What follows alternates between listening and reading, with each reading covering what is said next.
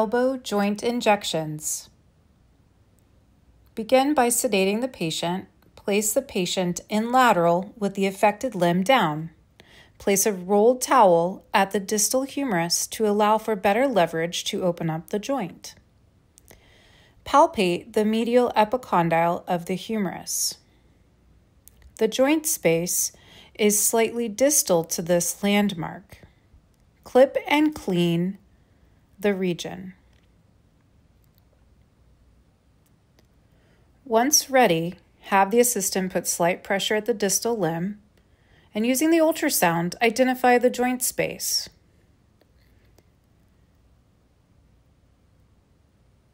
Insert the needle into the joint space.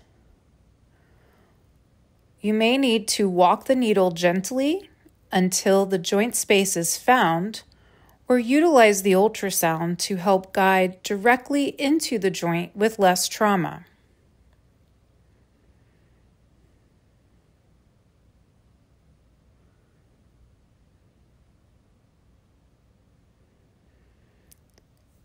Acquire joint fluid for confirmation of placement.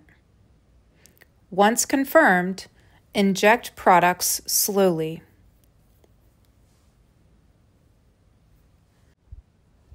There should be no resistance. If resistance is met, redirect the needle and confirm appropriate placement by acquiring joint fluid again.